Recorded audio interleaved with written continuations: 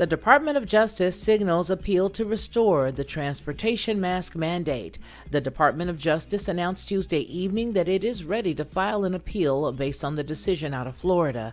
The DOJ's attorney said they are waiting for the Centers for Disease Control and Prevention to take a second look at its decision to extend the federal mandate through May 3rd and affirm they feel it remains necessary for public health. The statement is a strong sign that the Biden administration will fight the court ruling that nixed the mandate late Monday. Quote, "The department continues to believe the order requiring the masking in the transportation corridor is a valid exercise of the authority Congress has given the CDC to protect the public health," closed quote. This quote came from DOJ spokesman Anthony Cooley. He continues with, "That is an important authority the department will continue to work to preserve."